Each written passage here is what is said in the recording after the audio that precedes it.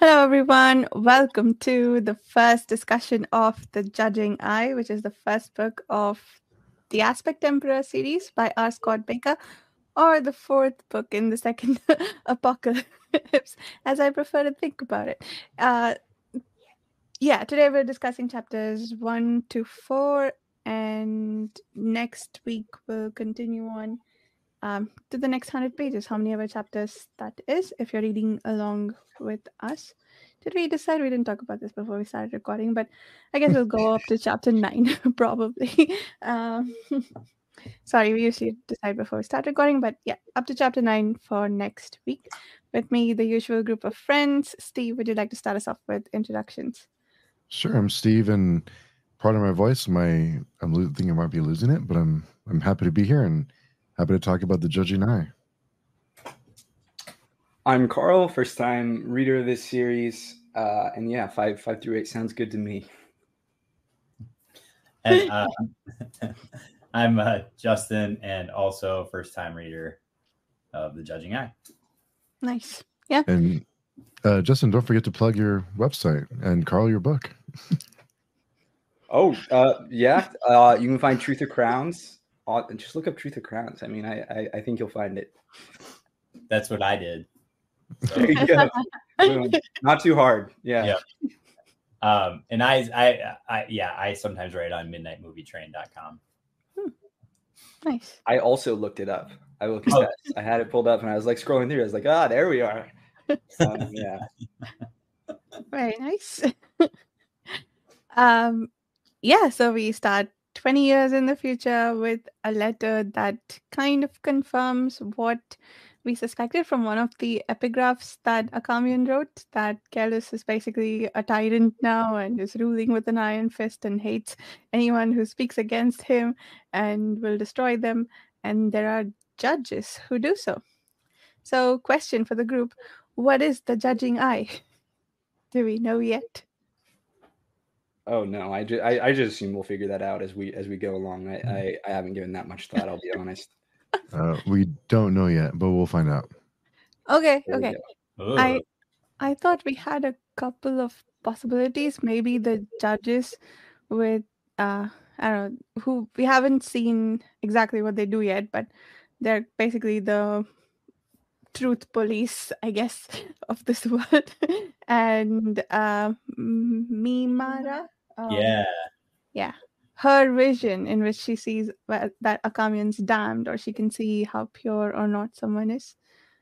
I thought one of those might be related to the Judging Eye, but we will see. Speaking of, sorry, go ahead.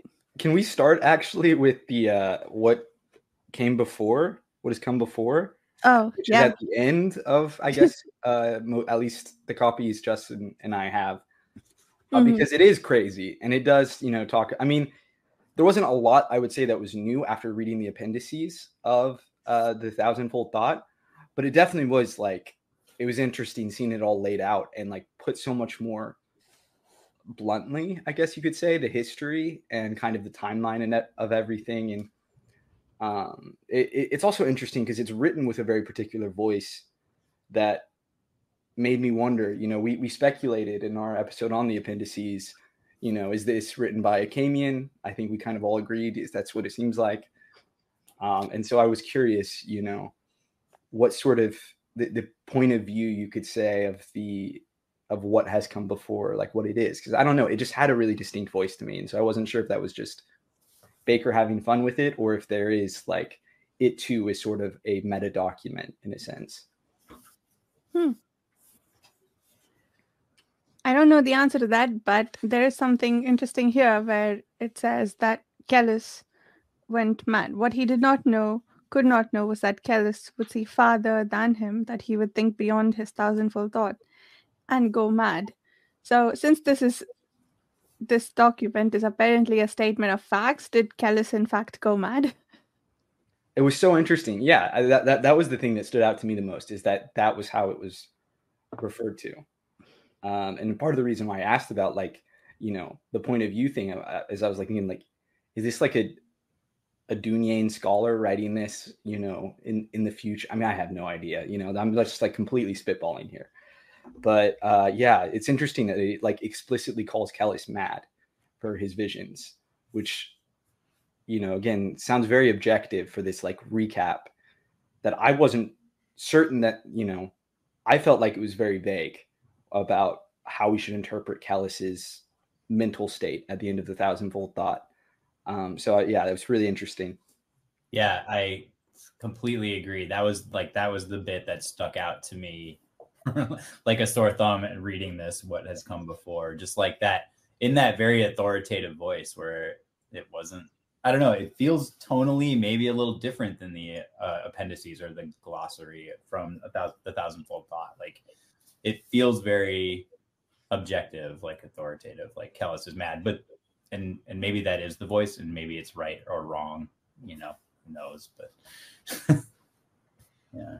There is something else in that section that before his death, the barbarian revealed the truths to Drusus Acamian, but harbored heartbreaking suspicions of his own.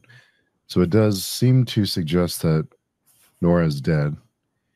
But I have to wonder, is this written before? Like, is this written now as we're reading this book, or is this written later? Yeah, right. So what is the what would you all think? Here? Yeah.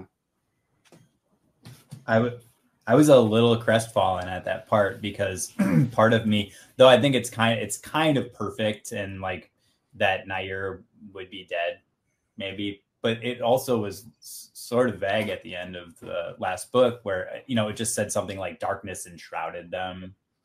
And absolutely. Yeah. We never saw a body, right? Right. So there definitely there was the possibility that he could have survived. I felt like it was like that's the ending for him. But I also felt, you know, he was such an interesting character where like there were multiple times over the trilogy where I almost was like, his story could end here and I would be pretty satisfied with it. You know, like I remember distinctly in The Warrior Prophet, the scene on the beach where like Kellis is even thinking about killing him. And for whatever reason, he like feels this emotional pull to not. And so he spares Nair. But, you know, there continue to be new interesting pathways for his character, and so I was a little hopeful too, but it seems like it's the end, at least as of the first 100 pages of the Judging Eye. Yeah, I feel like Baker really like trained me to like hold on through the character of Nair, you know, like it seemed like the end for him more than a couple times, and it would have felt, like you said, it would have felt okay, but it's yeah, I don't know, I want more, but also I'm okay with letting go. Right. He was such a great character, you know, and he just, again, continued to develop in really interesting ways and added a level of unpredictability to everything. You know, like you were never sure quite like what he was going to do next, you know, whose side he was really on other than obviously his own. And even then he sort of self-sabotages a lot too. So, you know, again, he's so unpredictable. And I'm very curious to see if someone sort of fills that role in this quadrilogy, if there's like an X Factor character, because so far there are a lot of really interesting characters who have really interesting point of views that I'm curious to see more out of, but there's no one who I'm like, I have no idea what they're going to do. You know, like so far I've like, I feel like I have a handle on things. I guess Kellis kind of, because Kellis, and we know what he's attempting, but like the question of, is he mad or not? I am still unsure about. So the other thing that I realized we didn't really have an answer to, or at least I didn't figure out, is why the consult wanted to go to Shime, why they were invested in the Holy War. At first, I thought it was just so a lot of people would die, and so they'd get the thing they wanted, which is to kill enough people that they can, plug off the outside. But was there some other purpose to it? Why Shime specifically? Why not just have the Holy War happen? That's where the Sisharan were based out of. So they wanted to eliminate them, was kind of the idea. Because Moingus had discovered then was in them, it was like, okay, we're sending the army to go, you know, all the Enrithi will go wipe them out, which is what happened at the end, is my understanding. I mean, I'm sure there are a few, you know, surviving in like little shadowy corners, but I think generally they were like destroyed as an institution. So the consult wanted the Caesarium destroyed because Moingus was Caesarium and he had been using said institution to trap them and ask Yeah. questions. And had identified the skin spies and everything. Yeah. Okay. And the other question I had was it Kelmamis with the prophecy that an Anasurimbor will come back? So what did happen to all the Anasurimbor? Like his son was dead and he was dying. So did they just die out? Like where were the Anasurimbor supposed to come back from? Or was it a side thread that wasn't living there? Was it not a direct descendant of Kelmamis that was the boy in Ishwal in the prologue of the first book? Yeah, that was one of his sons, I believe. It was one of his sons. Was that one of Kelmomis' sons? I'd have to reread it. I don't know. Does it tell us? I guess I just assumed it was not one of Naukayudi's, like related to him. And part of that is it actually comes up. I forget in what context here. I think it's Akamian literally thinks about it. The mystery of like Seswatha explicitly we know now had an affair with the concubine, right? The favorite concubine. And so the whole idea of the Anasurimbor line maybe ended, and it's just a name, you know, in terms of like the literal like blood of it all. And so the prophecy itself, in a sense, is false, depending on your point of view, right? I mean, it's interesting, especially coming from this like Dunyan background where blood and like genetics are so important. You know, they're very eugenics-y, and they, you know, that this like the Anasurimbor bloodline, like potentially, it seems very likely ended with Kelmomis. I mean, I guess there are cousins and shit, so I guess it depends, yeah, who Kellis is, how that descent works. I don't know if we know the bloodline exactly, the family tree. Mm. Well, the Anasurimbor come to the castle, right, in the prologue, because they come and they find the boy in the beginning of the prologue. So the Dunyan, sorry, yeah. So I guess it depends on if he's like this, you know, if he's the son of now Kayuti or the son of. I guess it's probably too late for him to be the son of Kelmomis because of the length of the war with the consult, so the apocalypse. Was the prologue the prologue, was that during the first apocalypse or after the first apocalypse? I think it's like at the very end, maybe after. Yeah, maybe like immediately after. Mm. Yeah, because the Dunyan are also, I think, kind of portrayed as refugees from the apocalypse too. So, well, I guess it could be going on. Definitely, yeah. So Anasurimbor Gandrelka, High King of Kuniuri. So what was that the place that was that the seat of the Anasurimbor, or was this a branch that had like a little side kingdom or something? We do know that Ishwal is like a safe haven for them. It's like a refuge. It's explicitly referred to as the in. I forget if it's a thousandfold thought or in the first 100 pages here, but I distinctly remember reading that like it's defined as like it's this like little fortress, you know, place for them to like hide away in, and so that's, you know, after their city fell, that's where I guess the last of them went. Helm's Deep. Yeah, exactly. It's Helm's Deep, exactly. Oh. Wait, okay, sorry. I'm going to jump ahead to something way in the judging eye for just a minute, and then we can go about it in order. But the name that Akamian gets from his wanderings of Seshwata's dream to figure out what he can find about the Dunyan, the name that's told is Ishwal, and I didn't remember at the time that this was the stronghold of the secret refuge of the Kuniurik High Kings. I'm reading from the prologue of the first book. But Seshwata knew about the Dunyan, it seems like, in some form, and he knew that they were going to take refuge in Ishwal. Because that's the name that came up for them. Anyway, yeah, you're right. So, I mean, he had to have known, right, for him to even think about that. So that's a good point. Yeah. Yeah, in the glossary, it mentions for 2,000 years, the Dunyani have hidden in the ancient fortress of Ishwal, breeding their members for motor reflexes and intellectual acuity. Mm. So that's interesting. If Sethwatha did know of them, Yeah, and it's not that he wandered into knowledge of them for some reason. Like in my brain, Ishbal had just become the Dunyan place, and it is now, but it wasn't always. They just Right. came to take refuge there. And given that, the fact that Seshwata knew to connect the Dunyan with these guys, with that place, is interesting. Assuming that's what knowing that name means. They're described, I remember in the prologue, as like everyone forgot them, you know. Mhm. And so it's interesting that I'm so curious about his Seswatha's like point of view with them. Like, were they just so minor in the grand scheme of things that he just was like, it was a thing he knew but he didn't think much of? Or Mm. I mean, you would think it would be like, if he knew they came to where the last Anasurim board was, that would be something he would be interested in, considering the prophecy, assuming the prophecy isn't fake. Because again, we've seen that dreams can change now, right? So I don't know how that impacts things.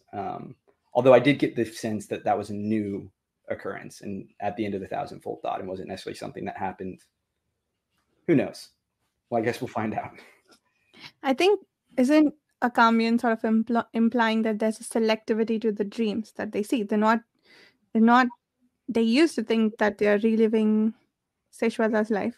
No, I guess they don't. The mandate philosophers and scholars have been documenting how they don't dream about the mundane aspects of Seshwata's life. So there is some selectivity to the dream. So he may have hidden even important things for whatever reason, right? Like it is a little creepy that they only see what he wants them to see from controlling this whole school of powerful sorcerers across time and space like that. It's insane. But yeah, I think yeah, that gave me goosebumps, the thought that he's that there is some control, obviously not like over the course of time, but just whatever's in the heart, it's all of it is there, but they dream selectively only the events of the apocalypse until whatever happened to Akamian happens to Sorceress, and then they see the other mundane aspects of his life.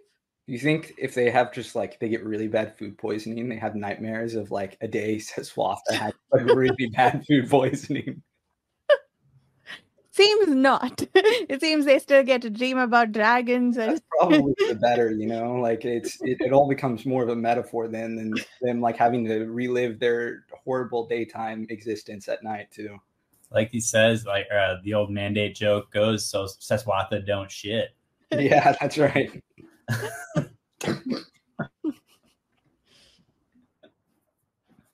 Yeah, so those were my two outstanding questions from the previous. Like, I kept confusing myself with the answers, but and it's not. I mean, I haven't read far enough ahead in the prologue again, but it's not clear whether Gandrelka is a descendant of Kelmomis, which would make it unclear whether he is Anasurimbor or not. Because there definitely were multiple lines, right? Like we're told of different. I'm blanking now too. Is Inoxophis, is he an Anasurimbor too? I don't think so. I think he Just a was different some other High King. Yeah. Okay. Yeah. Okay. So it's not like the exact same thing as like. Okay, no, never mind. Okay, cool. What? I was just gonna like again make the Lord of the Rings comparison again, but then I realized like Aragorn isn't prophesied to like destroy Sauron. Like that's not how the story works. Although I mean there is like a prophecy about him coming back and being king and everything, but anyway, not important. So Kellis is what's his name? What name did he just say, Carl? Why can't I remember? Arathon. Yes. What, you take one of my favorite characters in fiction and compare him to Kellis. Yeah, well, he is. He's like Aragorn meets Paul Atreides turned into your worst nightmare. Just wait. Oh my God. Oh, I love it. Oh God. He's Bizarro Aragorn. Yeah, I exactly. like how Steve has been menacingly telling us, just wait. Just wait. Every time I complain to him about something getting bad, he's like, no, just wait. You haven't even seen anything yet. We're just getting started. Oh God. Talking about something that I mean, yeah, it was already, these opening 100 pages were brutal in a very like just emotionally powerful way. You know, everything from like Mimara and Akamian and their where we read up to. I knew that's where it was going to go. I knew it. I the instant she went to Akamian and was like, "Teach me magic," I was like, "Oh God, they're going to sleep together." Oh no, because this is that type of story, unfortunately. But I didn't want it to happen. I was just hoping beyond hope, and then it did, and it was horrible. And she's an interesting character, right? Where she is like a firm believer in all the Kellis of it all, and you know she's quite religious. She's full of self-loathing, but very judgmental. Yeah, I mean, she just felt like instantly. I was like, this is a very complex, interesting character, and I definitely felt bad for her too. You have to wonder if Kellis sent her, you know, if not literally directly, if that was part of his shortest path, right? He was like, she's how we deal with Akamian, or whatever he plans for Akamian. It's like, we use Mimara. Yeah. I enjoyed the little bit of, you know, like Nair and Akamian now, you know, that exists now that Nair's infected him with, you know, he's an honest member, and he watches, you know, always watching. And he's, yeah, when he accuses her of just like, he sent you. And then she's like, no, he didn't. And he's like, oh yeah, he definitely sent you. Yeah. You just don't know it, you know? Like, exactly. That's that Kellis magic right there. So, assuming that Kellis did send her, you would think if he wants Akamian dead, he would kill him pretty easily, right? If he knows where he is, Kellis, so you have to wonder if Kellis did send her, what is his goal in sending her? That's the mystery, because it doesn't seem like of all people. I mean, I don't know. Like, maybe he could like strategic, like do his computations and be like, they will have a falling out and she will kill him. But I don't feel like that's the case. I feel like whatever his intent was for her and Akamian, there's more to it than just like time to like kick him off the board, you know? Yeah. I mean, with Esmenet, I feel like we speculated about what he wanted from her and ultimately turned out, I don't know, she's just smart enough to to bear children for him. And it turns out that's true somehow. Maybe he can read all the physical signs or something, but it turns out that she's managed to have one or two normal feeling children, and others have gone mad over the course of the years. But with Akamian, I don't know, like, what does he want from him? What is left that he can possibly take from Akamian? He has the gnosis. He can teleport now, so he's transcended what Akamian knew with the gnosis. So what does he want from him now, if he did in fact send him? I mean, I suspect that he still feels he has further use for Akamian, you know, because Akamian is still anti-consult, and he's, you know, an extremely powerful ally, like probably more powerful than the mandate would care to admit. I mean, the way he channels Seswatha at times, like he's maybe the most powerful mandate sorcerer besides Kellis himself at this point. I don't know. That's pure speculation, but it's like, you know, if Kellis wanted him dead, he'd be dead. I feel like. Yeah. You gotta have it for him. I wonder too if it's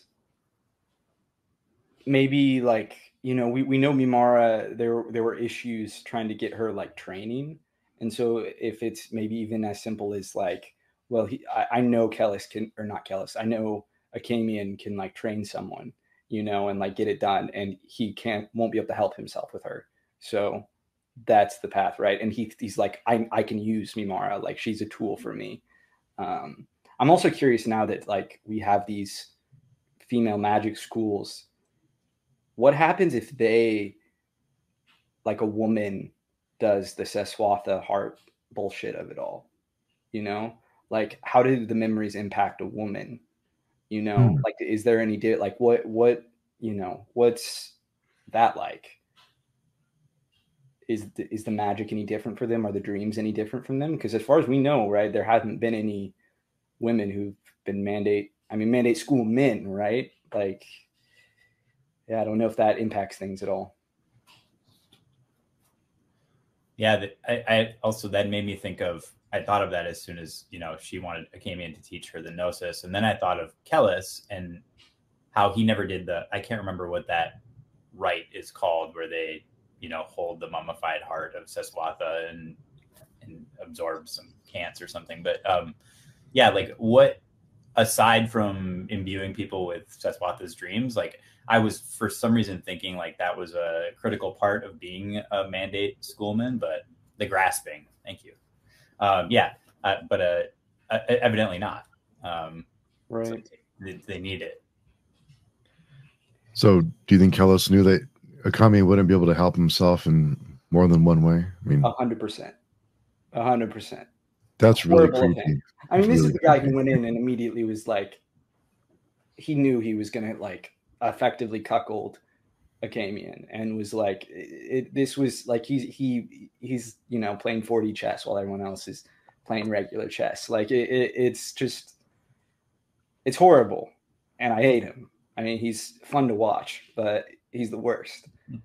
On kind of the note of all of this, of the mandate and dreams and Kellis, also rewinding a bit to like talking about, you know, the nature of like the Anasurimbor line, the bloodline specifically, you would think Kellis would be exposed to the possibility, if not explicitly figuring out, unless somehow he's like skirted around those specific dreams, that he may not be literally descended from Kelmomus, and that the Anasurimbor bloodline may have ended with now Coyote. I mean, again, it's unclear exactly what the family tree looks like, but like I'm curious what his thoughts are on that, because he's been living with the dreams long enough now that like that wouldn't be like, that seems like something that he would have a dream about, you know, that he would think of the Seswatha's affair with the concubine whose name I'm blanking on at the moment.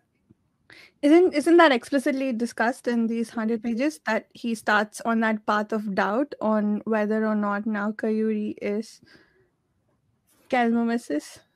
Akamian does, yeah. Mm-hmm. Yeah. Oh, did you mean someone else? Kellis himself. Like I feel like that would have an impact on him. Maybe not in like as powerful a way. Like I don't know that it would change his plans, but so much of this image, his madness, right? His madness in quotes, that he's built up around himself, that he is this son of God. You know, part of it is that he has this prophecy about him, that he's supposed to be the weapon against the no god and the consult, right? That he is this from the line of Anasurimbor.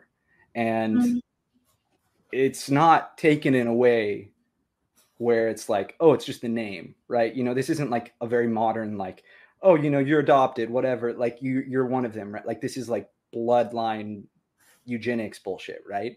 And so that matters to him in his point of view. And so I feel like if he found that out, that would actually bother him, is what I'm saying. And so I'm curious if he's actually encountered that dream, that possibility, or if he has. I don't think he would be able to ignore it. Like he's too smart. Like his arrogance would not stop him. He is too calculating for that, I feel like. So I'm curious if he has dreamed those dreams. Has he been dreaming? Do you think he did the grasping ceremony thing to start dreaming? Oh, I guess we don't know. I felt like he never did he? So I don't know. He could have, now that he's down with the mandate, I guess. Yeah. I don't know. I guess that's unclear, right? If he ever did the grasping. He learned the Gnosis. I think that's the extent of what happened there that we know of. We don't know if he did anything else that would make him a mandate schoolman. But am I so he definitely didn't do the grasping in the original trilogy, but I feel like he had a vision of the apocalypse. Or am I misremembering? Was that strictly Acamian, or did Kellis also have a vision Of the the apocalypse specifically? I don't think so. Okay, so he I might may be not have wrong. done it then. I don't recall that. The only vision proper that I remember him having is that, like, when he goes into that meditative trance and he sees his circumfixion and some other things, but that was it. It does then make. I mean, if I was him, I would definitely do the grasping, right? Like that's a tool he could use. It seems odd if he hasn't done it over the 20 years, but maybe But not. it's in exchange for permanent nightmares, though. Right. I just feel like he is the type of person who would think he could control his reactions, and that it would be extremely helpful for him to personally experience Seswatha's memories, you know? Because that's kind of the secret behind beating the enemy. Beyond making a giant army of sorcerers and soldiers to go walk up and stomp over everything. Yeah. Now that would be interesting. I'm wondering though, like the fact that he's not actually God's son did not prevent him from declaring himself a warrior prophet and taking on this mantle of godhood. So whatever he's doing now, he's in it. So I am curious to see what if he does dream or if he finds out, let's say he's not a descendant of let's say he's not Anna Surambor, what that would do to him. But I feel like he's on this path now to do whatever he's doing. Well, yeah, I agree. It wouldn't stop him, but I do think it would impact him. Like he's definitely not someone who's like gonna take no for an answer. Like he's committed. He's doing this thing. He's mad, right? And I guess that's the biggest point to him being like mad in some sense is that he seemingly calls himself the son of God, right? Like not just Moingus. Like he knows Moingus is literally his father, but at the same time he thinks there's this divine aspect to him. Do you think he believes that? Do you think he believes that he's actually divine? Or I mean, that was unclear to me, but I don't know, the vibe I kind of get from everything after his conversation with Moingus is that like maybe he kind of does, like maybe not in the most literal sense. Like I think he knows, Moingus literally sired him like physically, but that there was an essence of godhood that has been infused in him. However that works, right? He does have I'm sorry, Justin. I was just gonna say he has a hell of an entrance when he enters the castle. It was fun seeing the battle from the other side and seeing all the siege war, like all the warfare, like everything coming towards and it's just like the sense of like doom, and he's like, and everyone seems to think of him almost like as a god, as this divine figure that can't be stopped.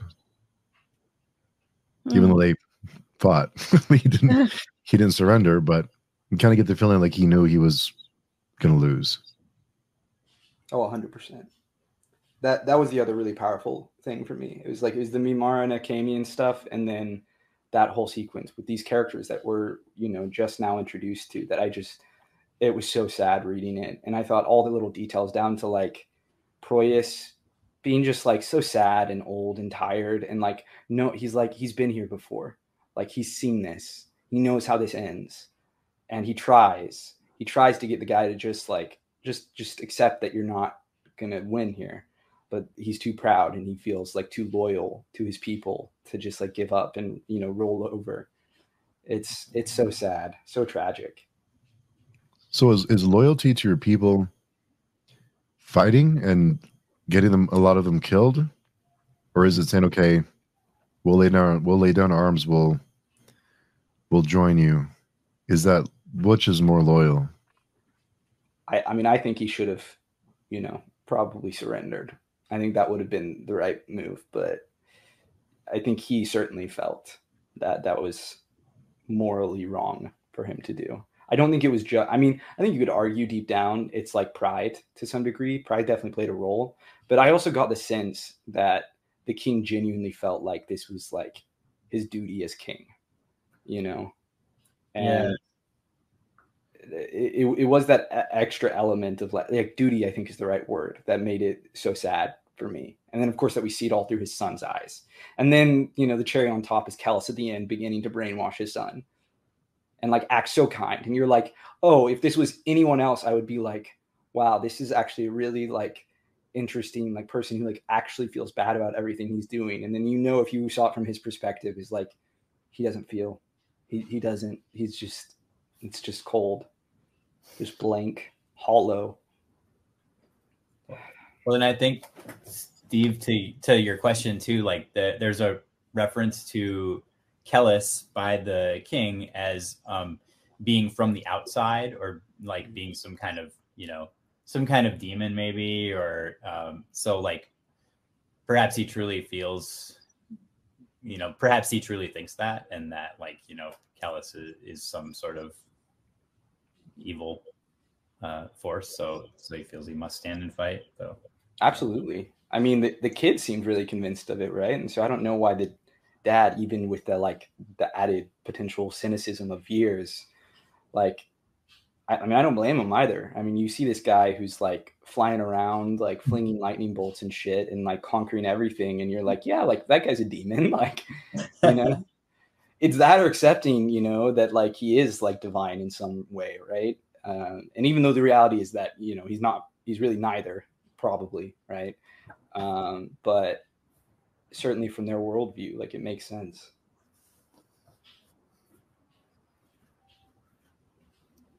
Yeah. So do you think we'll see more of Sorva, who's named very much like Survey for some reason? But wait, yeah. are we talking about Surwa? There's Surwa, who is one of the daughters, and then Sorwheel. Yeah, they call him Sorva for short, as the pet name, right? Yeah. Right. You're right. That's right. That's what his father calls him, right? Yeah. I hope so, because I'm attached to him now. Yeah, I think we've not seen the last of him. So the kid we saw in the prologue of this book, he was creepy, right? Calmumus with a K. And pretending to love Espinette, which, I mean, I guess he really does. And I definitely got the feeling he did. Yeah. Like, he legitimately loves his mom. He just also is like, he's like a sociopath, like naturally too, you know? And like sociopaths can feel love. It's just like the way they like interact with the world and feel things is different than, you know, most people. So he has a little voice telling him to drive his sister away, how to manipulate his mother into giving him more affection, which is interesting that he wants affection. And so it's like, yeah, this kid is a very interesting character, because he's like a callous who can actually feel sometimes, and other times is just going to manipulate the heck out of you, which makes him somehow extra creepy. So this voice that he's hearing, who do you think it might be? The no god. I'm kidding. Like, I mean, it feels very similar to what Callus has been hearing, except I don't know if he hears it to this extent. I know the voice, it's supposed to sound like an inner voice. That's how it's written, and maybe it's to lull us into this false sense of, I don't know, into thinking that it's just his inner demons talking to him like that. But I feel like that's actually a presence. That's an actual presence that's talking to him. But yeah. That's the thing with fantasy, right? Yeah. You never know. Is like, is it just the character's inner voice, like one of their inner voices, or is this like a voice inside them? Yeah. I definitely feel like if it is like some external force existing inside him, it's the same thing that is talking to Kellis, because we know Kellis hears a voice, including the no God, but possibly multiple voices. Because to me, I want to elaborate on that just a little bit. I feel like Kellis, to me, it seems unlikely that he's being manipulated by the no God, because the no God seems senile. Like, you know, I feel like the no God is not of a state of mind to manipulate people, right? So I feel like it's something else. But maybe, you know, maybe I'm just misunderstanding what the no God's deal is. But we only saw him in that moment of being awakened, right? When he says, "Where am I? What is this place?" and whatever other questions he's asking. It's more disorientation than senile. No, at least we don't know that that's how he is all the time. We only saw him at the moments of waking up. I guess, but I just feel like the no God was around long enough that, like, the no God wasn't awake for like a few minutes. The no God was around for a while, long enough that babies died, you know, in mass. And so despite that, Akamian only thinks of those same questions. And then when Kellis does have his visions, it's also of those questions. So to me, that's what made it seem like senility, is like, I got the sense that this was a consistent, like a through line for the no God, that like there's a level of where he's just so far gone in whatever sense, you know. Like maybe senile isn't the right word. I mean, there's everything around the no God is really vague at this point, but I feel like it wasn't just that specific moment of waking up that we're hearing. I feel like this is a consistent thing for him, including up to his moment of death, right?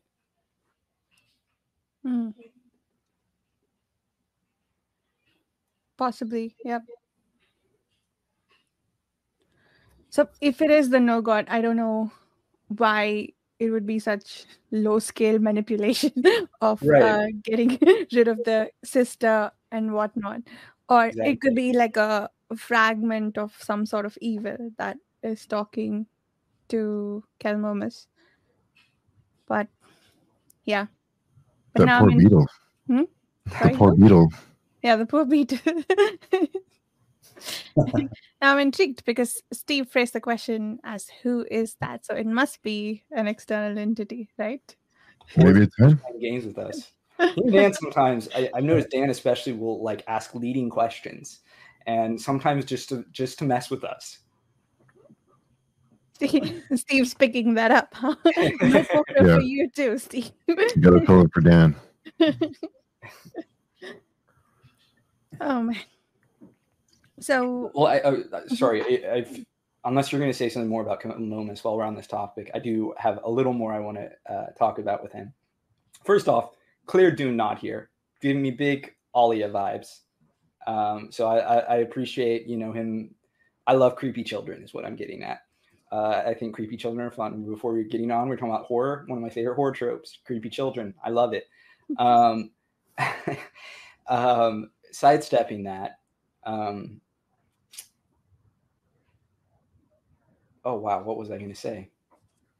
I'm totally blanking. That's embarrassing after stopping everything. Como is definitely a sociopath. I don't know where I'm going with it. He's ripping legs off of beetles, you know, doesn't really feel things, but loves his mom. He's a sociopath. And I do wonder if he's like, if that's, I guess we'll see where he goes, you know, because the whole idea that he is like tainted Dunyan blood, right? Like Mathanet. So he's like not perfect in a sense, you know. It makes me curious to see what he could become. Although knowing the series, nothing good. Yeah. I like the way he's, you know, like you open on him, like pulling the legs off of an insect. And then he's sort of like idly toying with Esmanet's emotions all the time, right? Like he has this like really preternatural ability to understand and to push her buttons, and at the same time he's emotional. So he's like very carelessly, thoughtlessly always kind of toying with her because he can, not in a malicious way, just like with the beetle, where he's kind of just like blithely amused by it. And that's really horrifying. That's the sociopathic like aspect to it. Yeah. And he's amused, and he's also like trying to understand things, right? It's like this like insane intelligence combined with this just like callousness, right? And beyond callousness, it's that like sociopathic joy out of like hurting things, that like that's what it takes to get like to feel something, right? Like you read about like serial killers talking about how it like became this like urge for them because it was like the only way for them to like feel pleasure was to like do commit horrible acts, and that's sort of the vibe it gives. Definitely makes me very nervous about this child, in contrast to his sweet half-wit brother Samarmas, who is just hugging everyone and giving everyone kisses. And at first I was unclear if like, is he actually a half-wit or is he just like not a super genius like his siblings? But it does seem like he's like, slow, and very sweet, and he deserves so much better than the family he's in. Kind of wonder now on a reread if that's a reference to Samwise Gamgee, because he seems a little yeah, that we're talking about it. Sammy, poor little Sammy. Yeah, his name's Sam, right? That's interesting. What an interesting little that has to be intentional, right? That he's like the pure-hearted. Oh, interesting. Is that so the voice that Calmumus is hearing, how their souls were separated at childhood apparently? Oh my god, also the image of these two babies just constantly staring at each other in their cradle. What? They're doing for me, the most affecting section of this whole first 100 pages was Esmonette and the horror of her children, like how how she fears so many of her children in so many different ways, and then the 8-limbed child with no eyes that was born, and the number of surrogate mothers that bore these like I don't know, like really malformed, like poor pitiful things that were drowned at birth. Like that stuff was pure. That's like some pure psychological horror to me. Like the mother who like fears her offspring, and like absolutely. Yeah. Oh god. Yeah. She really did just trade one like horrible existence for another, right? Both where she's like, in a sense, like she's like, like as a prostitute, like for a lot of her, I mean, she was sold into it, which is horrible, but at a certain point she took agency for herself, right? In the same way now with Kellis, where like she went willingly to be Kellis's wife, kind of, but also because she felt like she had no other choice, like when she was a prostitute. So it's like she's like kind of like just upscaled, I mean, she's like so much more powerful now, but it's sort of the same trap. It's just like a gilded cage now. It's really sad. Mm-hmm. Did she make the choice to be with Kellis? Because she could have gone with the commune. I mean, that's the moment I would say that she definitely made the choice. Where she, I mean, again, like under pressure. One, she had Kellis's kid, and two, she very rightfully was afraid she would be killed. Kellis is going to be Kellis, yeah. So he's not going to be cool with that. Yeah. I don't blame her, certainly. Kellis isn't about to be re-cuckolded. No.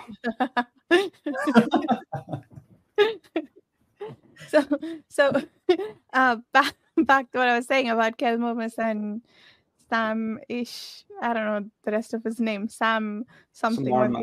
Samarmas. Do you think the voice in his head is whatever evil they excised out of Sam?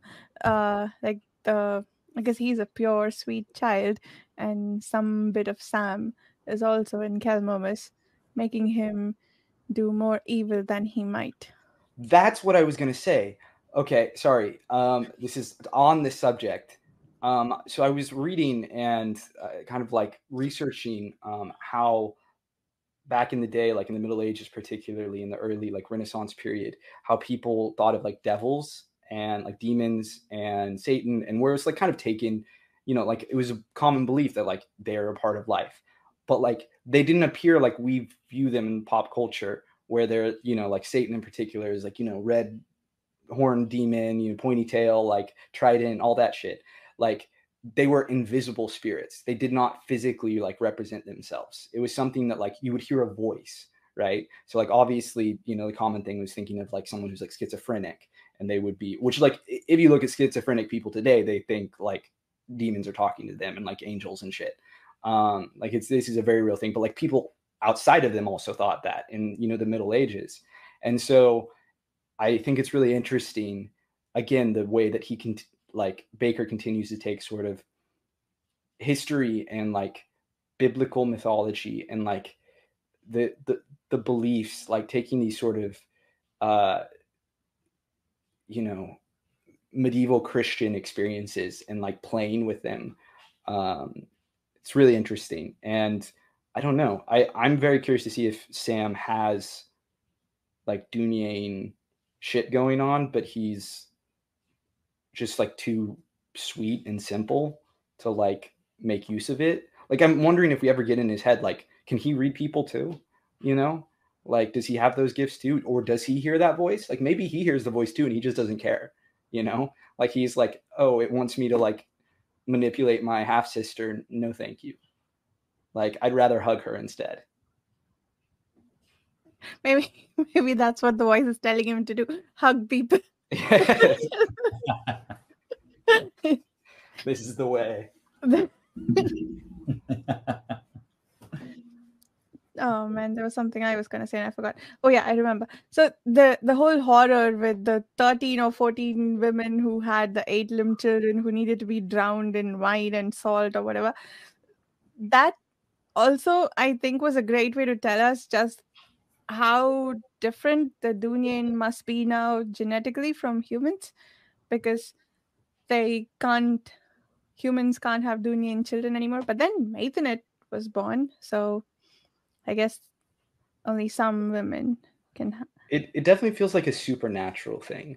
Yeah. Like I can't like wrap my head around, like obviously from like a fantasy perspective, like this is like in a storytelling, like dramatic perspective, this is like a really compelling thing, right? That like, you know, monster babies and like, you know, that like it kills women to like have his child and things like that, and that it, you know, but I do just feel like, I mean, I just can't wrap my head around like how could they be that genetically different that like this is what happens. Although again, it makes you wonder, you know, there's sort of an equivalent. I mean, I'm not going to get too detailed, but like in a Song of Ice and Fire, there are like sometimes half like reptilian dragon babies born from women who have certain blood heritage. And I think, you know, that is playing to a very obvious like kind of trope of this idea that like there's magic in the blood, right? And like questions of the incest involved and all that is like fucked up and weird. And like what's going on here where there's like, yeah, the children come out looking monstrous. Like what's going on in their bloodline where that is something that is happening here, you know? Like what are the Dunyan doing that is making it so that they have babies born who come out, yeah, like some weird monstrosity. Yeah. And is it just the Dunyan blood that's doing that, or is the possession by no god?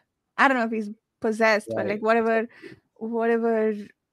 internet connection he has going on with the no god, is that what's doing the monstrous babies? I do feel like it has to be the magic, right? I don't think it's the Dunyan thing, because it doesn't seem like Moingus had that problem. Like we were talking about Maithanet, and we don't know anything about Maithanet's mom. I mean, that's kind of a big black hole in the story right now. But it wouldn't surprise me if, yeah, you're right. It's like a magic thing. It's not their eugenics. Yeah, that's fair. What did you all think of Enrealitas, or pronounce it? The mad spooky and sad. Yeah. continues to again infuse his stories with a lot of horror elements that I appreciate. Just wait. I couldn't help it. Sorry. Just wait. It's gonna be so fun. It's gonna be so fun. I'm trying to think what has happened here. Not a lot happened, right? I think one thing I did want to say was Akamian, whenever we were in his head, I feel like he has a much more distinct voice now, or maybe I didn't notice it in the first books, but no, I think it has changed. This sad old man that he has become, who's just sort of given up on everything that he used to do, but he still has some reason to live and is pursuing vengeance in a very particular way, which Mimara thinks that he's just gone mad, and I think it's unclear to the readers whether that's true or not. But every time we're in his head, the writing just got so beautiful and distinct. I think the first 100 pages were beautiful in general. And I don't know, I think the first book had a lot of these beautiful sweeping descriptions, and maybe I got used to them by the time we got to the third book, but this book just felt different somehow from the previous trilogy in terms of the writing. And Akamian had so many beautiful things to say in this in these chapters. I just loved his perspective whenever we got that. Esmenet also, but I think it was very distinctly Akamian, all the beautiful comparisons and the more philosophical commentary, I guess. I do feel like, bouncing off that, you can see in real time, not real time literally, but like you can see Baker improve as a writer. Like I definitely feel like his prose is better. Everything is very like, it's like he's not perfected, but improved his voice. Like it still feels like the same kind of voice he had in the original trilogy, but it also like it reads better. And I feel like a lot of the colorful turns of phrase and things like that, just they flow that much better. And I really, that was something that distinctly stood out to me, just in general. Not even Acamians in particular, but I just thought it was really remarkable. Yeah, I think this first 100 pages is incredibly well written. Some really beautiful passages infused with like some cool philosophical tidbits. Like there's the ongoing like ontological questions about like, you know, what's real, is God real, all that stuff. But I like how it's now like he's deepening it a little bit. Like sorcery is one thing, and there's the like semiotics and the semantics of sorcery, and I feel like now like it's being enriched a little bit by this new sort of vision, maybe the judging eye of Mimara, like this ability to see another another kind of truth. And he even, I think this is definitely a philosophical reference, or a reference to Saussure, I think. Like anyway, like Saussure, the semiotician who wrote about like the how there isn't a direct relationship between a thing and, you know, the signifier and the signified kind of thing. And he says that, you know, that there's nothing real connecting those two, that the relationship is arbitrary. And Mimara's like ability to like perceive the world, he even says at one point she sees the treeness of trees and feels like the essence of things in them when she looks upon them. And I don't know, I feel like it's all going, you know, it all goes nicely along with the idea of sorcery overriding reality. And I feel like it's just kind of enriching that whole system that he's been creating. I think it's really cool. I totally agree. And it made me continue to wonder, right, about like what is real and baked into the metaphysics of this world versus what is the character's particular point of view, right? I mean, this is the question of like Kellis and his madness, right, and the halos and everything. And now we have Mimara, right, and the things she sees, and not just the mark, right, but that she has this like very like literal different perspective, right? That, yeah, maybe is the judging eye. I mean, I think that's a really astute observation. And the way she views the world was so distinct, was so different, that you have to wonder, is like, is this like a magical talent? You know, is this sort of supposed to be some like gender divide in the magic, or is this just specific to Mimara, or is this like, because I think there is also a reading of it that I initially thought it was, where it's like, this is her zealotry coming out, right? And her own like self-loathing and things like that. But then you get into it, and like with how the metaphysics of this story has played out, like, what is real, you know, like, are the things she's seeing, you know, as horrifying as they can be, and I think in parts beautiful, but certainly to me it was kind of scary. You know, I mean, again, it's like talking about the damnation of like the sorcerers, right? Like, if they are damned, like, which I'm increasingly wondering if that's true, you know. I kind of just like took it for granted that it wasn't, and it was just like one of their religious beliefs, but now I'm like, maybe they are, like, maybe they're actually, you know, screwed, to be crude about it. I'm very curious, to see, I guess, how the philosophical ideas, like, if they're actually like imbued into the metaphysics of this world, and how these characters interact with their own reality is literally like the horror story of their beliefs. I think with Mimara, the question I had also was whether what she's saying, there's a certain aspect of interpretation to it too, right? She's seeing more brightness, and she can tell whether someone is good or evil based on how she perceives them. But there is also interpretation that, you know, this brightness means that this person is good, or whatever she's seeing in Akamian means damnation. It seems like an instinctive conclusion that she's drawing, and that may be right as well. But I am also inclined to doubt her interpretation just a little bit. That I'm not taking her conclusions at face value. Like, that she can see this is very, very interesting, but what she concludes out of it, that I'm like, I'd like to see more examples of like it turning out to be true before I buy into what she's saying, if that makes sense. Absolutely, yeah. What did everyone think of the scalping years with the shrink? So I want to know, is that a historical thing? Because I feel like I've seen that in other fantasy stories now, and like, this was a real thing that happened in America. Manifest Destiny. Native Americans would be scalped. oh, Yeah, wow. money for scalps. That's where I mean, I don't know if it's happened elsewhere in history, but that's the first thing that came to mind reading that. Yeah, you all were talking about at some point reading McCarthy's Blood Meridian.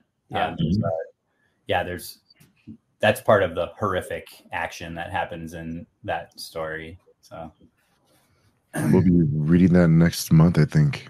Oh shit, I got to get my copy, because I'm definitely getting in on that. So good.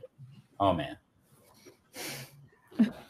You definitely, I mean, yeah, again, going, you see Baker's influences, and not in a way that's like annoying, you know, because he's always doing his own thing. He's always exploring his own ideas. But I appreciate that, like, he's also very like clear about his inspirations too, because I think it also lets you be, you know, this is something I think about as a writer, is like how much you're in discourse with other writers, and how, you know, sometimes I think it almost helps that discourse to like kind of nod your head a little bit, you know, do a little tip of the hat, and kind of seeing them playing with like similar ideas, but then like doing his own take and exploring his own versions of it. I think it deepens it, is what I'm getting at. It like deepens the conversation. It deepens the thematics. Yeah. I mean, I think to, you know, go on a little tiny bit of a tangent, but like Baker and McCarthy, you know, McCarthy was like like a legitimate polymathic genius, and he was like a physicist and a mathematician and philosopher, and like his writing is so rich because of all of those outside interests. He's always bringing them in. His last two books are like, they're about theoretical math, and I don't understand like any of that stuff, but it was it was such a rich experience. And yeah, Baker, the same thing. Like all of his, all of the philosophy that he's bringing into it is, I feel like it really enriches the experience. Did anyone else notice Varsha's face light up when you mentioned math?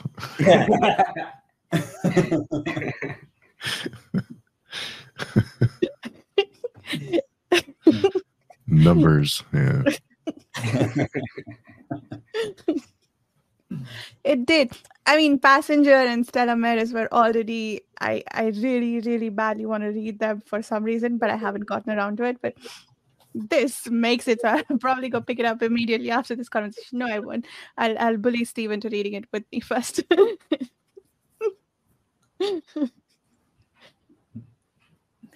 So I have to mention Theliopa, who to me was immediately a very tragic character, and that I know if I'm in her head, I'm just gonna be like, oh, she's horrible. But from the outside, and I guess specifically from Esmenet's point of view, as we really get it, I just felt so sorry for her. I mean, she definitely read to me like, she doesn't like to be touched. Like there definitely was like elements of like where she seems like autistic, and she has this like super genius aspect to her, and she just doesn't fit in with anyone at court and like isolates herself. And she's very like, she has a very flat aspect. Very like the way she talks is very unemotional, but she feels things, and she was just so sad to see her. Like I think one of the things that is so talking about, like we talked about kind of the horror of Esmenet's her relationship with her children and motherhood, and also the other side of that, which is like the children's relationship with Kellis and Kellis's relationship with the children, right? And it's just so sad to think like I can't even imagine the sort of mind games Kellis plays with his kids, right? Like I'm very curious to see how he interacts with them, because I can imagine it is very kind of Old Testament God in terms of being like, he can be very cruel, but also like he has his moments where he can be like very like loving and like like because he knows how to like press their buttons, right? And I'm curious too, I guess part of that is we've seen him in Moingus, right? And I'm curious with his kids who have these great gifts, in what ways can they spar? In what ways is there a challenge between them, right? Like Kelmomis, we've yet to see the older kids, I believe.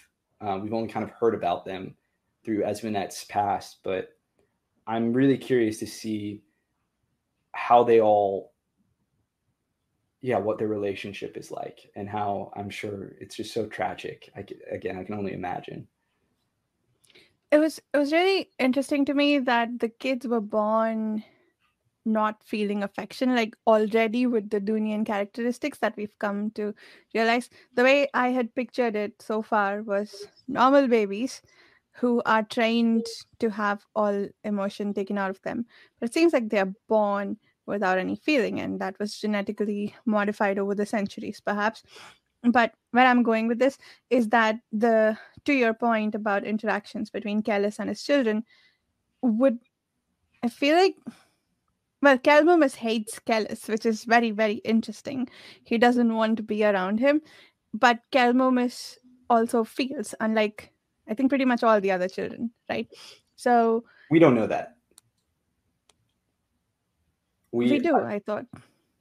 Well, except the survey and like, all of because the way that they're, I don't know. In Realitas, his screaming definitely to me implies that he feels a lot, and he doesn't know how to like process it in his dreams and his, he like, it's like he's in like a brain that isn't capable of like handling his gifts, like he has this sensory overload of his own Dunyan-ness. Mhm. I guess love is the right word, maybe not feel, at least as Espinette perceives it. Sure. She only has these two children and Survey, who apparently express any affection that is visible to her. So yeah, I guess the conversations would already be interesting apparently, because the kids knew what she was feeling. They could read her like a book always.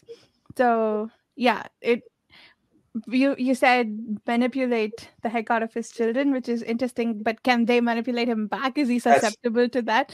Exactly. That's the thing that, and because we know Kellis can feel sometimes, right? Mhm. And in some way he is broken out of his, like he's still, I think, good overall at doing the Dunyan logos shortest path of it all, but he has felt things, so we know he isn't perfect at cutting himself off from the darkness that comes before.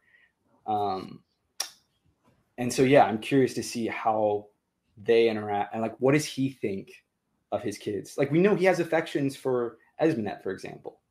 Like it upsets him, he doesn't like it, he like smothers it, but he feels something. And so yeah, I think that whole dynamic, I'm very curious to see it. Kelmomus in particular, maybe it's just because he's the only one of the kids' perspectives we've gotten, I believe.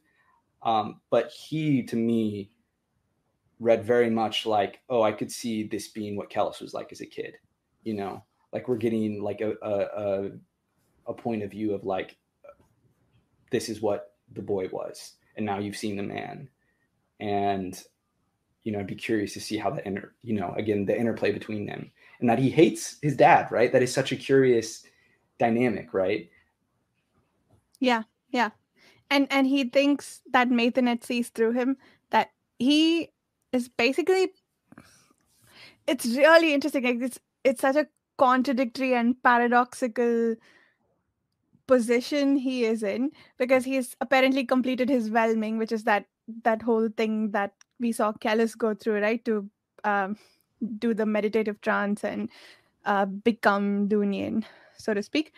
So he's completed that, which means now he should be beyond feeling any emotion and be completely have the darkness that comes before completely eliminated from what moves him.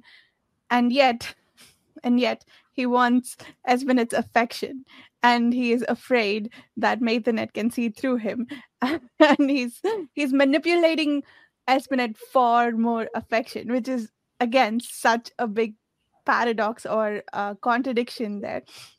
He's using his Dunyanness to get a thing that probably no Dunyan would care about. Yeah. Well, I mean, I guess their conditioning is partially breeding and partially nurture, right? And so they're getting, they've got the bread portion of it, but they're not getting the, they're not looking at the flayed jaw muscles of human beings and all that fun stuff. We did, when we got the flashback of Kellis, we knew he was less controlled than as a kid. Like, so we definitely know it was something he learned, at least partially, over time. And so, yeah, I think we're definitely getting to see that kind of like the Dunyan out of their element, per se, or outside of the training, and like what that looks like. And it also, one of the kind of thought experiment, I don't know if that's the right phrase, but like one of the aspects I appreciate about Kellis and about all of the sort of, we keep kind of like, or I certainly have kept like falling on the word like sociopathic when talking about him, and now like Kelmomus and just like that lack of like feeling like empathy, I guess, and that cold manipulation. But it has made me think about the ways in which we in our everyday lives sometimes, like the way we like kids manipulate their parents all the time is what I'm getting at, right? So it's like the fact that he's doing it more consciously, like how different is that though, really, from like a kid who's like crying because he wants his mom, like it's, and in our social interactions every day, like they're not necessarily so callous. I certainly hope they're not so callous.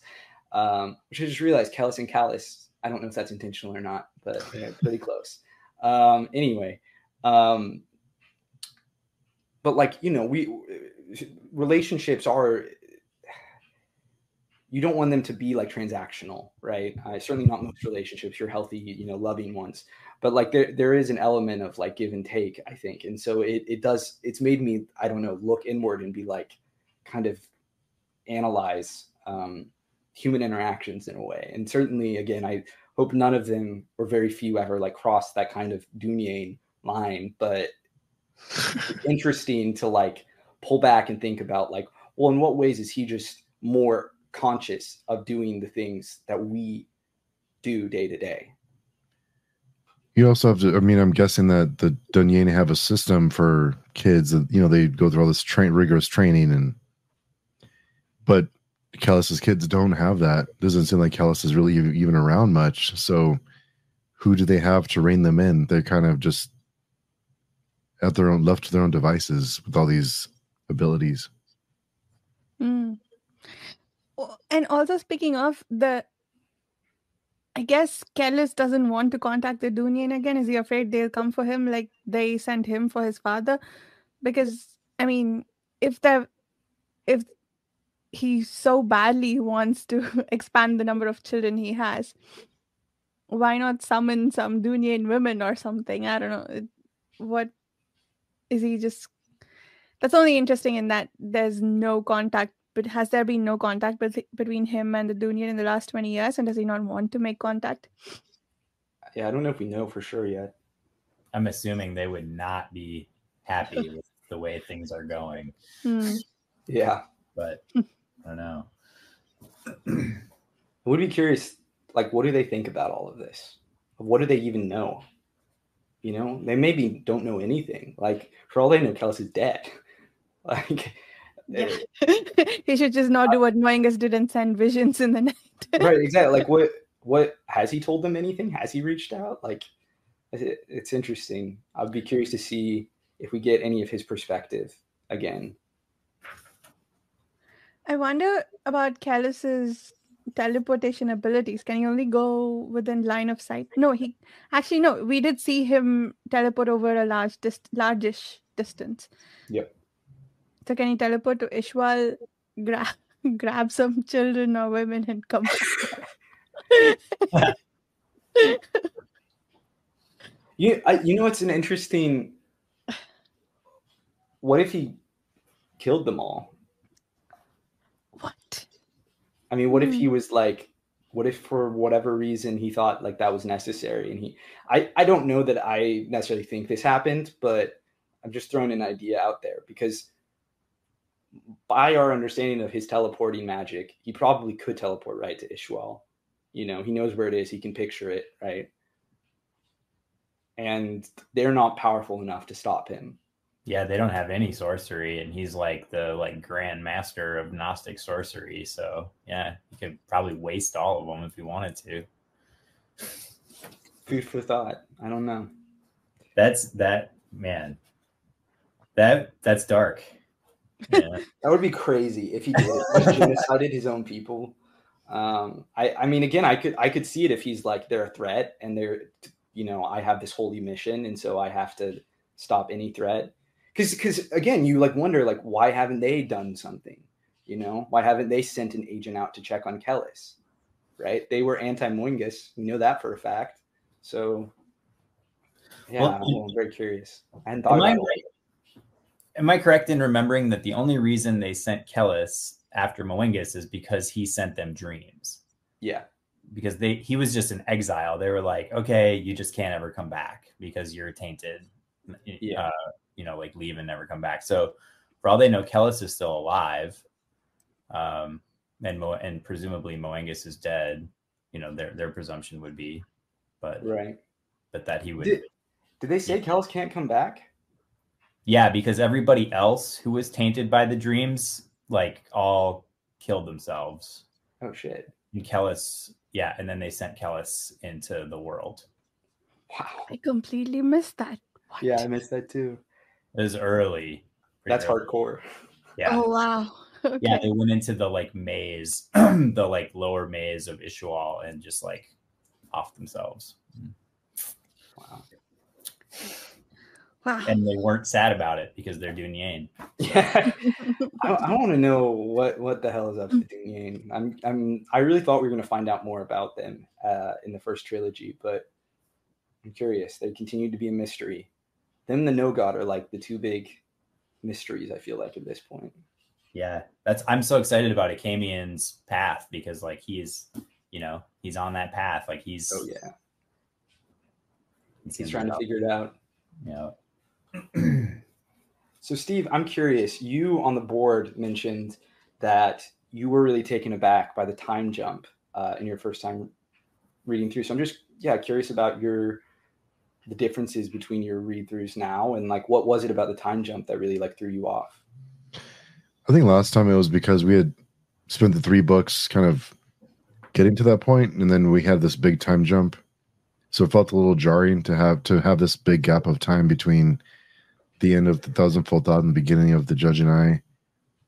But this time I think I appreciated more the kind of the catch-up we did, like the filling in the blanks that Baker has done in these first few chapters of what's happened. And I found it more interesting having the time jump and seeing how different the world is now, and you kind of wonder if Baker wants us to think that it's a better world because Callus is in charge, or because overall, if it's a better world, is it a better place with Callus? Because there's these schools that, these women who are they're learning magic, they're doing sorcery, they're,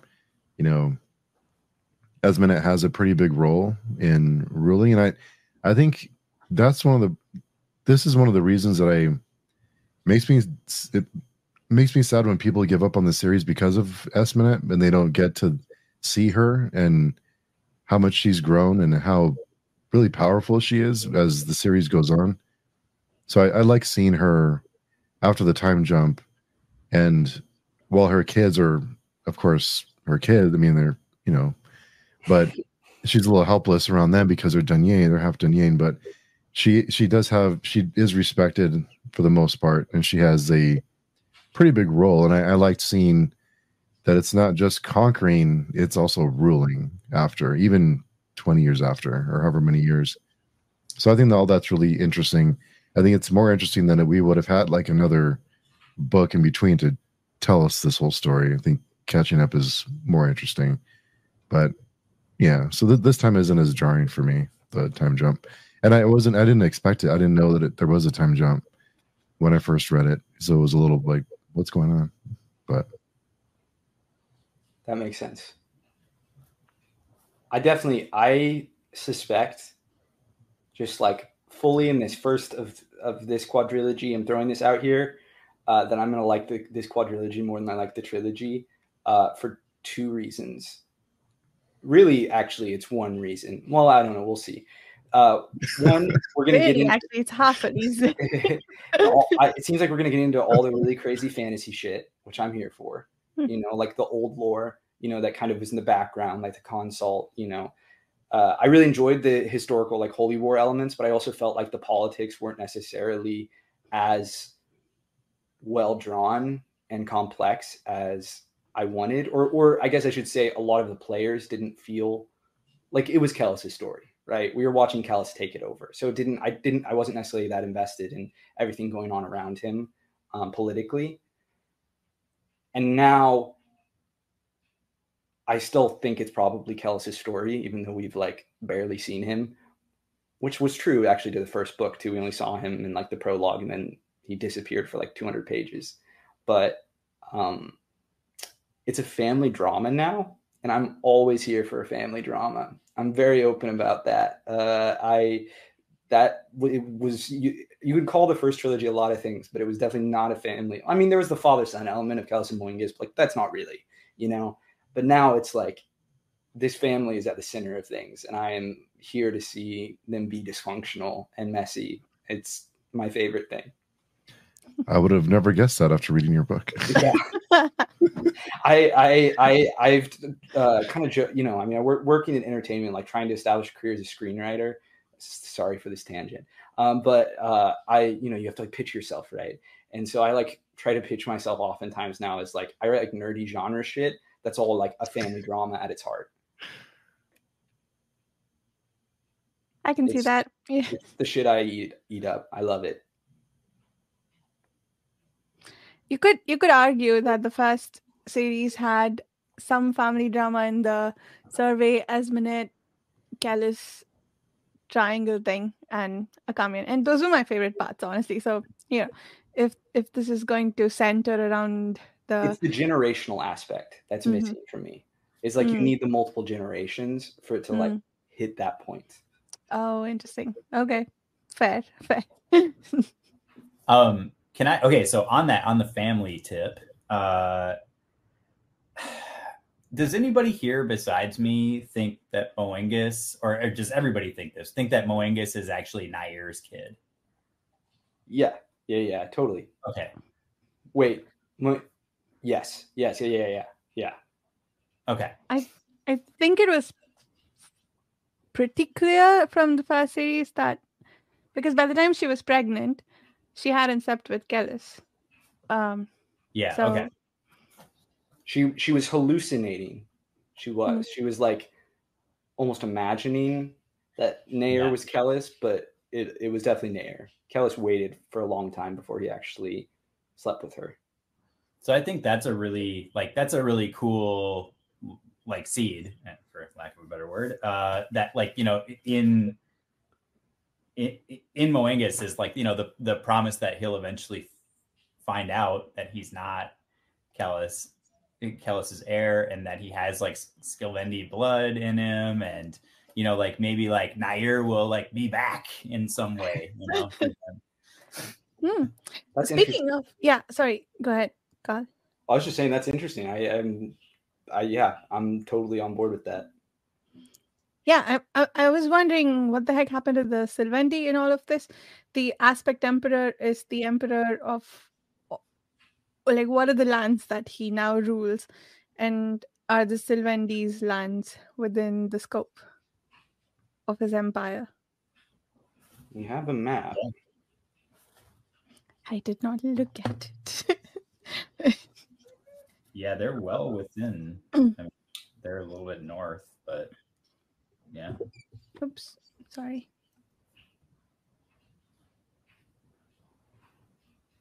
Where? The Steppe is within Steppe. How you say it? The new empire, but there's no border. Is it all of it? Is the whole thing the empire? In which case, the steppe, the Giunati steppe, is in the empire. Yeah. So is he now ruling the Sylvendi? Is that what's going on? I would guess. Interesting. Yeah. I mean, I would be shocked. There were so few of them left, and they were like so broken up that it feels like an easy win for Kellis. That's true. Yeah. Mm-hmm. Oh, and I made the mistake of thinking all Sylvendi are like Nair. They're not. They Nair has been Moengusified. Yeah. Is there anything else to discuss in these first 4 chapters?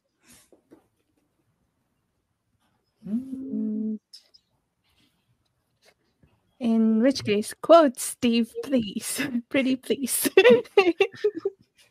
I didn't have that many this week. I only had 2 on page 98, only by knowing, and this kind of ties into the darkness that comes before. Only by knowing what a man has been can you hope to say what he will be. And on page 101, have to remind myself this sometimes. There's no knowledge in the shadow of hate. Nice. I like that. I had one pretty Akamian line I had several, but I'll only do a couple so I don't bore all of you with all the quotes. Yeah. Oh, man. I don't know. Someone else do quotes while I look for the ones I highlighted. I underlined a couple, I think, from that same section that Steve, you were just quoting from, where Mamara is talking about Akamian, and she says, The way people speak is a bound thing, as far from free as a slave or a horse. Place binds it, occasion binds it, but other people rule it most of all. The shadow of name lies hidden in every word spoken.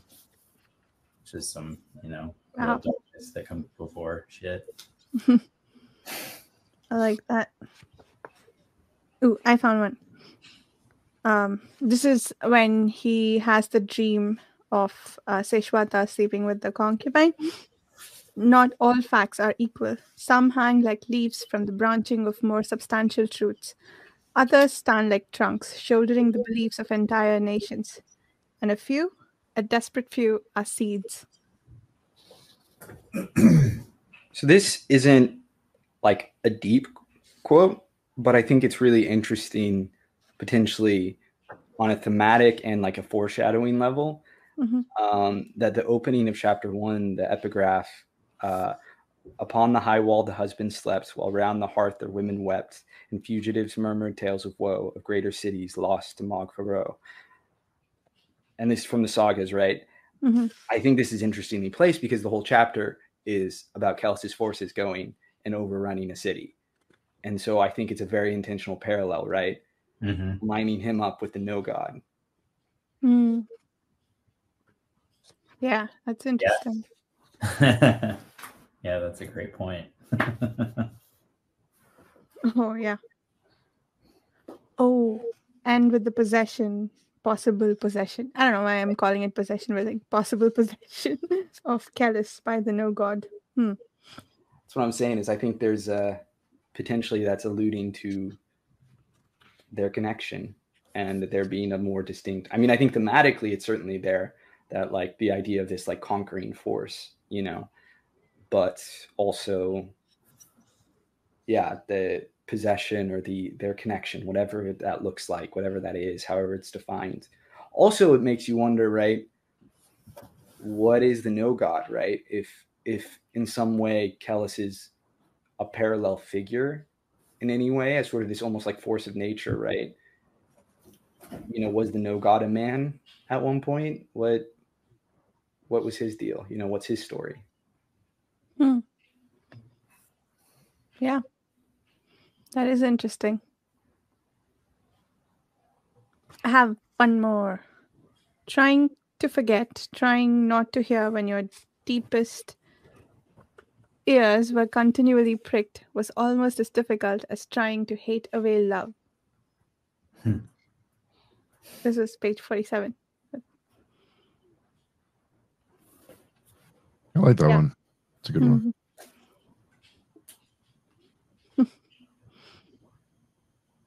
Yeah, it's very beautiful. I'm very much looking forward to more of this. I am a little happy that The Great Ordeal is the third book in the series for two reasons. One, that the war that Callus is leading up to is maybe not the end game. There's more after that. And the other, that maybe the battle scenes will be toned down a little bit until I'm curious what White Luck Warrior means too. I don't know if the titles. Yeah. I mean, I suspect it has to do with Kellus because a lot of the titles seem to, but what the hell is the White Luck? Yeah, I don't know. Yeah, intriguing too that the last book is the unholy console. Like, what does that mean? That's such a delicious promise. Right.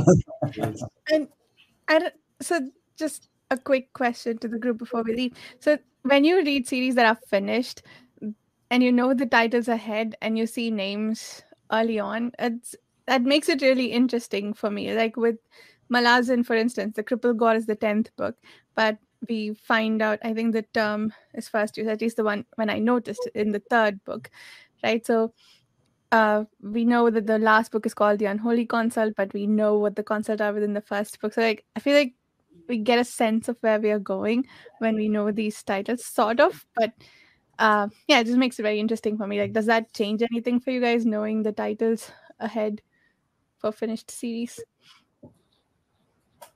It excites me. I mean, I think it's like a promise, you know, like this is what we're building up to. Yeah, it builds excitement. Yeah, it fuels my totally irresponsible speculation. And yeah, I mean, you know, again, like referencing, you know, A Song of Ice and Fire again, like the next book, if it ever comes out, the fact that it's called Winds of Winter, like that makes me excited. And the last book is called A Dream of Spring, if it ever comes out, is, you know, like that also makes me excited because I'm like, oh, they're not all gonna die. Like there's it's a dream of spring, but still, like that's better than like the corpses in winter, you know, like I'll take it. So it makes me hopeful. It makes me willing to hope, as opposed to this series ending with the unholy consult. I'm like, all right, here we go. Yeah. Is it also slightly that? Yeah, maybe it's not telling us that you don't really know what's going on with the consult until the very end, what their end game is. But unless, I mean, I feel like we have a decent idea of what's going on with them. Yeah, it's the no god, I feel like, that I'm really unclear on. Although I guess again, everything we've been told has just been, it hasn't been from their like mouths. Well, kind of. They do allude, like they talk about like mass murder and like cleansing the world and shit. So I don't know. Yeah. Oh, the other thing that was dropped in the what came before section was that I don't know if this was mentioned in the book explicitly, but apparently the consult were on their way to resurrecting the no god within 20 years. That yes. Yeah. That was huge. Yes. And we started 20 years later. I don't think it was mentioned. Like, I don't think it was part of Moingus's conversation. If it was, I completely missed it. But in this recap, we find out that they were on track to meet some goals 20 years later. You're so right. Mm-hmm. So Kellis is headed to Golgotha, where do you think that the no god is being resurrected as they march? Steve knows, but won't share. Yeah. I do. It occurs to me as we're talking about this, the whole plan of like conquering the world to fight them off, I feel like a lot of people are going to die in that process. And if that's their end goal, the consults, you're kind of helping them. And I mean, like if they just need to wipe people out to like, I guess there's a balance of like killing hundreds of thousands to save untold millions. I don't know where the line in the sand is for summoning the no god, or not even summoning the no god. It's for breaking the boundary, right? Or making a boundary between the outside and Hira. Yeah. Yeah. Sorry. I was going to say, Kellis is not the guy I want in charge of the trolley problem for the entire world. Yeah. No. Oh, that's hilarious. There's yeah, so Akamian has that's why we stopped, right? This section that Mimara tells him that Kellis is headed to Golgotha, and Akamian, I think I read it as a moment of terror, has a moment of terror that Kellis is headed there. So, is this where Kellis becomes the no god? Anyway, mindless speculation aside, let's do outros, I guess. Unless, was there anything anyone wanted to? Final theories. Yes. If anyone has final theories, final speculation, I'm going to bring back my old one that I think I brought up maybe in our very first chat. I think the oh my god, I want to say the horn. That's not right. The tusk. The tusk. Oh. You know what? I said it was a dragon thing, and then I found out dragons were made, so maybe it isn't a dragon tusk. I don't know. It's the tusk of some giant monster, and I hope we find out what. That's it. All right. Theories. Giant mastodons. Yes, even bigger mastodons. Okay, so I'll do my crazy theory, I guess. Then the Kelis goes to Golgotha and becomes the no god. I dig it. I love that.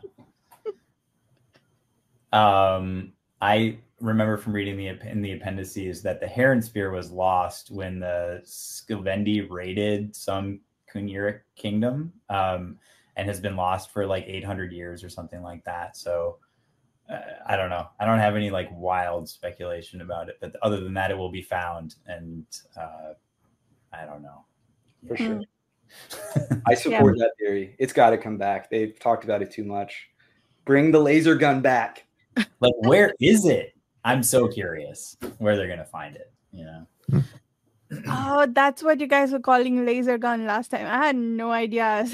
They're weapons of light. They're like called weapons of light, and things like that. We know they have like far future, like sci-fi tech, and like when you think about it, you're like, oh, it's like shooting, or maybe it extends into like a light blade. I don't know, but like it's sci-fi shit. Yeah, that makes sense. Cool. So, outros then. We'll start with Justin. I'm Justin. I am sort of on page chewing and not really on social media, and sometimes on midnightmovietrain.com. I'm Carl. You can find me on social media if you really want to at Carl D. Albert most places, I think, and on page chewing where I would rather you find me. And you can find my book, Truth of Crowns. Again, just look it up. And I'm Steve, and I'm high on cold meds currently, but yeah, so you can find me on pagetune.com, join our forums if you'd like to chat with us, and come by and say hello. And we will be talking with Carl here soon about his book and getting into the nitty-gritty and all of the tragedy and sadness that comes along with it. Yeah, I just added one to my list of questions for Carl from today's conversation. So yeah, and you can find me on the Page Chewing forum as well, hanging out, asking people to join read-alongs and maybe losing money at blackjack lately. Not money, points, just points. Every time I say money and then I self-correct to say points. The stakes are lower than I'm making them in my head.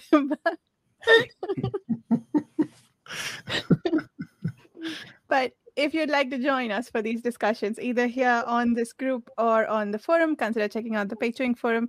Next week, we're going to be talking about chapters 5 through 8. Thank you so much for listening. We'll see you in about a week. Bye.